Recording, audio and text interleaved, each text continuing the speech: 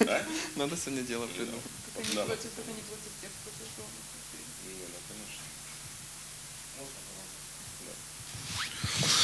Отже, шановні пані.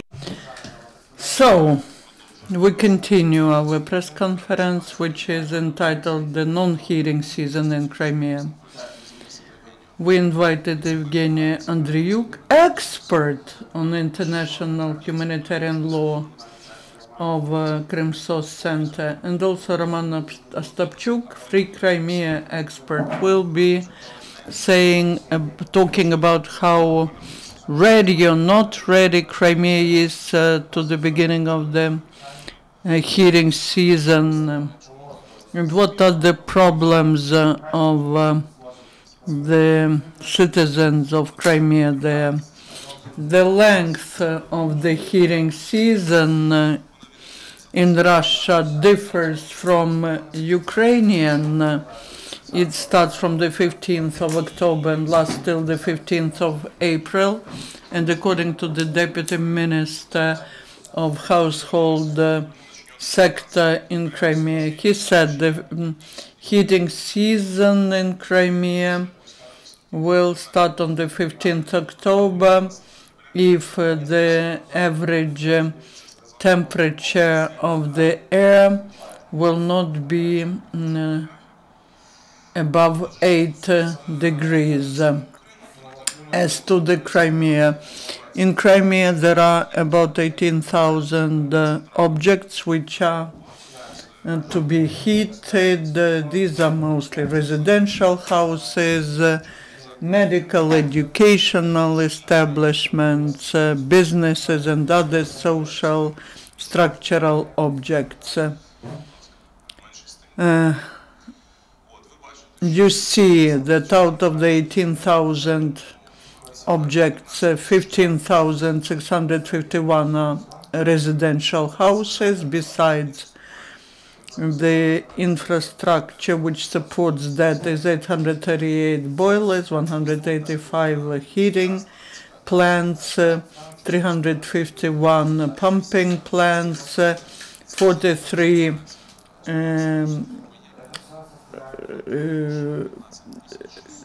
cleaning, water cleaning and the cleaning facilities, 830 wells.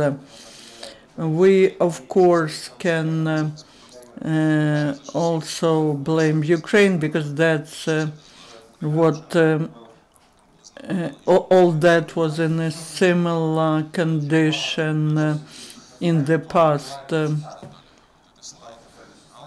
But nevertheless, the occupational authorities who are responsible for the territory which is temporarily occupied, Russia is responsible for the situation in household sector. As of the 20th of October, we see out of 539 educational establishments, only 454 were ready for the autumn-winter period. And according to Yakub Zeytulayev, Deputy Minister of Household Sector in Crimea, he said, we would like to draw attention to Bakhchisarai district. They don't have any storage of fuel. Also, there's lack of fuel in several other districts of Crimea that are located in the northern part of the peninsula, the rural areas where the specific weight of rural population is very big. As of 27th of October, we see that in Simferopol 3 kindergartens, 8 schools, 10 public health buildings, and 70% of residential houses were without heating. So here's the statistical data on how many houses and objects were connected to heating system. Gennady Bakharev had to apologize for the situation. He said, "I apologize for this situation, and by the 1st of November everyone will have heating." Unfortunately, that hasn't been done. I know that in Simferopol, many residential houses in Simferopol are still without central heating. And that saves the what saves the situation in Simferopol now is that the temperature is more or less warm. In the daytime, it's around 10. So this is the situation. Now Sevastopol. We see that in Sevastopol, as of the 2nd of November, 38 residential houses are without heating. To social objects, the statistical information is like that. They have 89 residential, in Simferopol, 89 residential houses are without heating. For kindergartens, 11 educational establishments, and 11 public health establishments. Igor Vasilyev, head of the Department of Civil Defense in Sevastopol, he said during the last week there were 730 complaints sent to the center. The key problem is in Crimea is that starting from this year, the occupational authorities started introducing the principle of replacing different forms of communal management of the property by so-called managing companies. All these companies are now private, so the citizens have to sign new agreements that leads to increase of bureaucracy, because the citizens have to go to the companies which supply gas. They have to go to the companies which supply electricity, and also they have to stand in lines in the household, in the utility companies, which are now transferred to managing companies, and that leads to the increase of the epidemic of the diseases like flu and others. As to heating on the territory of Ukraine, the government has started the program of financing autonomous heating of houses, and they partially compensate putting the new windows and other things which helps save the energy in Crimea. The self-proclaimed Minister of Fuel and Energy of Crimea, Sergei Yegorov, says the total need in coal of the citizens of Crimea is 55,000–60,000 tons. Approximately 30,000 tons we have. So now that means that the population needs additional 25,000–30,000 tons. And the price of that well, depends on the quality of the coal. 1 ton of coal on the territory of Crimea is from 5.5 thousand rubles to 11,000 rubles, from 1.8 to 3.7 thousand hryvnias per 1 ton. And that is as of October 2015. I understand that this topic is quite complicated, and that is why we invited Gennady Zubko here. We requested to send someone from the ministry, but unfortunately the state bodies of Ukraine ignore the situation. They ignore the needs of the citizens of the occupied Republic of Crimea and of Sevastopol. And many people are talking about that. Only people who are trying to work on these problems are І, на жаль, ми бачимо, що державні volunteers, and the state bodies, they ignore what they have to do. If you read the interview of Lenur Islamov in Ukrainska Pravda, he accuses the Minister of Information States in not doing anything.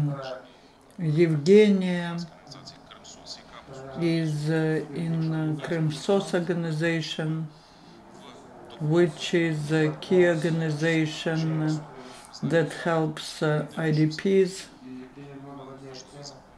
And there was an important law passed this week which will be protecting the interests of our citizens who had to leave the Autonomous Republic of Crimea. So let's talk about the situation with heating season and also about this draft law. If we are speaking about heating season, first important issue that exists with heating and with wood materials and other issues, the experience of people. They say that when Ukraine ruled, this didn't happen, and whether the occupation powers can provide the level of life, and we see the facts that say that it's difficult for people to live there. They can't have the level of life that they had before. This level isn't provided by the occupation powers, and they should provide for the people, and they should provide heating for people. And about the draft law, civil society helped to Там замечание с точки зрения статуса, за него проголосовал парламент. And we wait for signing of this document, and the president has 15 days for the signing of the document, and then it can be introduced into action. And it wasn't put into action yet, but we hope that it will happen, and we work on this law and its introduction. We developed this draft of law with our partners from international organizations, and this law introduced a number of changes to the law and lift the limitations starting from the identification and definition what are IDPs, because they didn't include stateless persons or foreigners that were forced to leave Crimea because they were not identified as IDPs in Ukraine, and also registration and the documents they had. So the situation improved, but when President signed this document, there should be documents and provisions. They should adhere to this law, and it will take time. That's why we say that some 3 months are needed for this. And we have a number of problems connected with Crimean IDPs. these problems are not solved, and we are speaking about these problems such as pensions, bank deposits that regardless of the statement of National Bank, the bank boycotted these decisions and they block these accounts.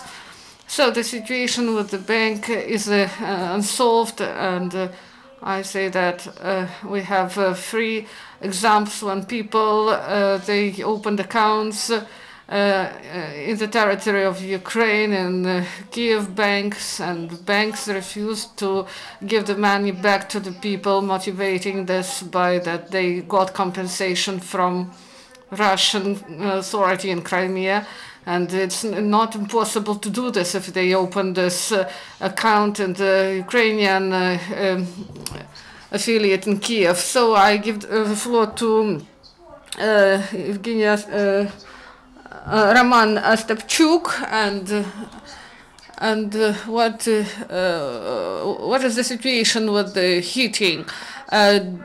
Does it improve, or maybe some tendencies are to the worsening of the situation?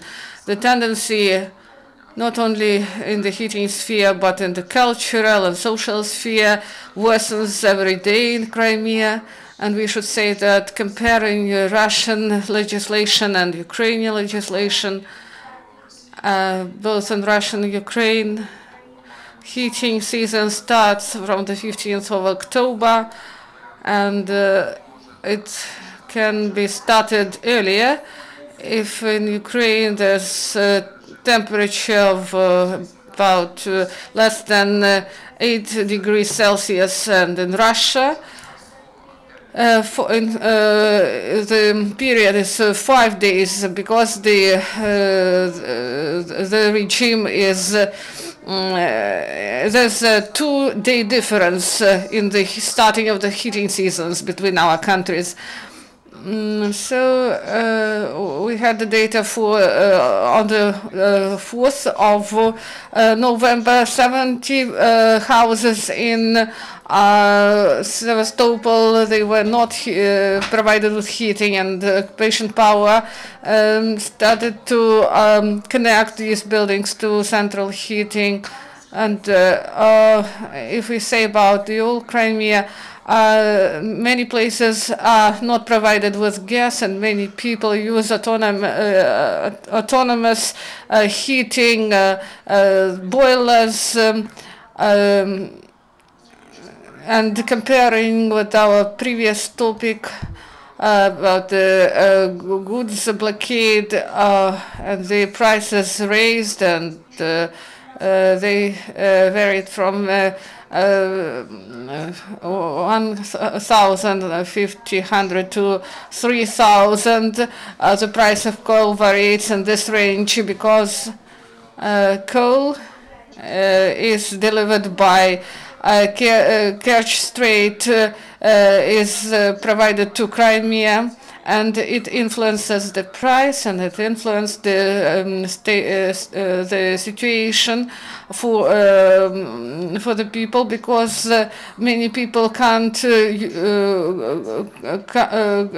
buy this coal for this price, and the situation gets only worse. And they continue not to heat kindergartens. The situation is bad also in schools and hospitals. And the situation, they don't put much effort into it. And school 30 in Simferopol, last week, there were holidays and for Ukrainian and Russian school children, and parents addressed central institution for education, and they said about they should continue holidays because there was no heating in institutions. And temperature in schools forced parents not to allow their children to go to school, and that's why these holidays were continued, because there was no heating in schools. It's understandable. And I wanted to discuss other issue with Yevgeniya, and the situation is really pressing. And this week, Lily Zhurova, I know her personally, starting from 1990s. And what is important, she was an expert for my book, Island Crimea, and I invited her to presentation, and she said honestly that I would comment, but I can't leave Crimea because I couldn't go back there, and that is important for me. And this story, she told me about her grandchild. He was in Crimea and he studied there, and she said that he was beaten by his classmates, and he was seriously injured, and now he is going to be operated and what about the actions of Ukraine as to the maybe we should get our citizens out of there? In general, the situation shows that when the official authorities say everything's fine here and everything's fine with Crimean Tatars, tells about the opposite. The activists say that's the reaction to blockade, but we see that the actions on persecution of Crimean Tatars and pro-Ukrainian activists are systematic. We just can hope that nothing worse happens. From the point of view of how to react, how to protect the rights, do people have to stay? Yes, there are some people who leave the territory of Crimea. There are also people who, because of certain circumstances, will stay there. That's the personal choice of every person. But unfortunately, the actions of Ukrainian authorities are very weak. We do not see any systemic activity of Ukrainian authorities on protecting the rights, but Ukraine has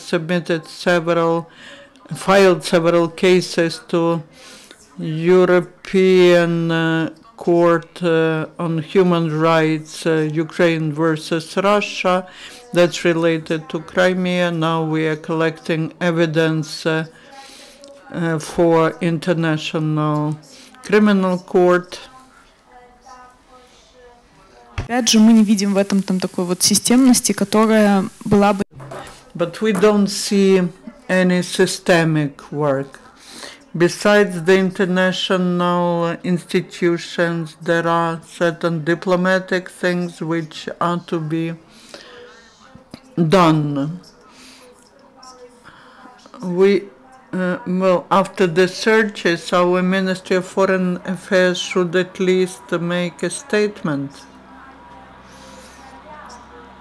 And they should communicate that to other countries. Now, Ukraine has become the non-permanent member of the Security Council of the UN, and that's a great forum where people could talk about that systemically. And why did the blockade start? Because there were no systemic actions. So protection of human rights in Crimea is really very important issue, because no international organizations can enter Crimea, but also Russian lawyers have very limited access there. We are discussing the ideas of civil reception offices.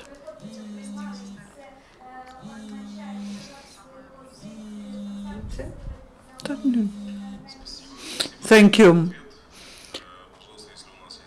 If you have any questions, please raise your hands. If not,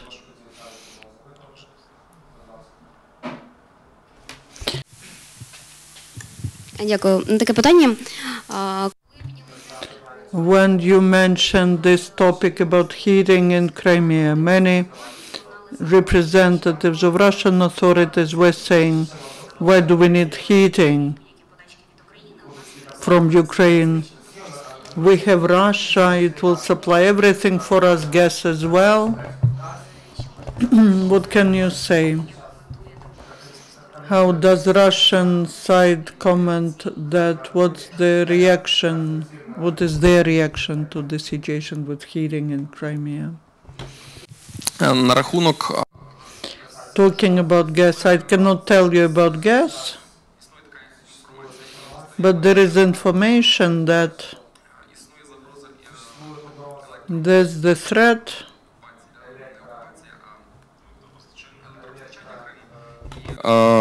російська кримська теперішня влада зараз всі Crimean authorities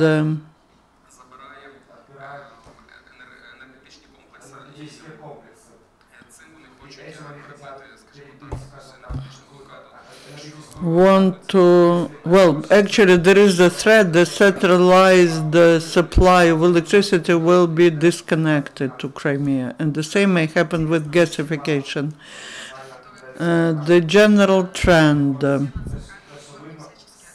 at the central level, everyone says that that's a systemic mistake, but when we see that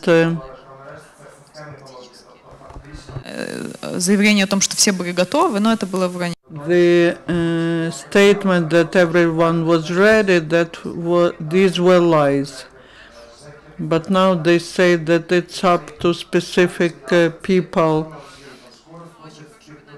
You can see the trend, that is transferred to specific people. They say these are these specific people who are guilty in that. That's not, this is not a systemic mistake. Aksionov statements remind of statements of Putin and Lukashenko. The trend is that I'm a local Tsar and I can say anything. We're not guilty, this is not our problem. That's what they are saying. Someone else is guilty, and they even dismissed someone. They say you are guilty. Yes, they do have this strict administrative vertical in Russia. They punish the civil servants quickly, and in that the situation with responsibility is better because they have this hierarchic model. In Ukraine we have sort of democracy, but for a long time we cannot make responsible people who do not execute their duties, like General Prosecutor Shokin. He now took a vacation, but in Russia they resolve these problems very quickly. But Crimea has, they do feel this personnel hunger. Aksionov says that they don't have qualified people in Crimea. Where are they? Most of them started working for new Russian occupational bodies, but they say that they lack them because bureaucratic apparatus is much bigger than Ukrainian. All those who could find jobs, they found jobs, and now they lack people. They start bringing people from Ossetia, Tatarstan, Central Russia, and that leads to new conflicts. We know that the line of distribution of the line of dividing to locals who and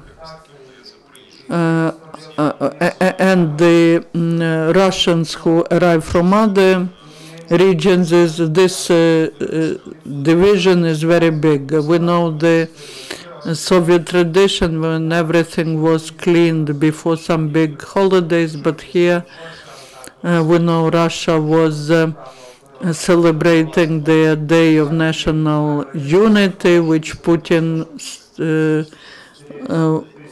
launched to forget about the 7th of November, the day of October Socialist Republic, so that people get drunk on the 4th of November, and the 7th of November they will not celebrate. But with all that, we see that in both Simferopol and Sevastopol, two biggest cities, most of the facilities, most of the objects are without heating.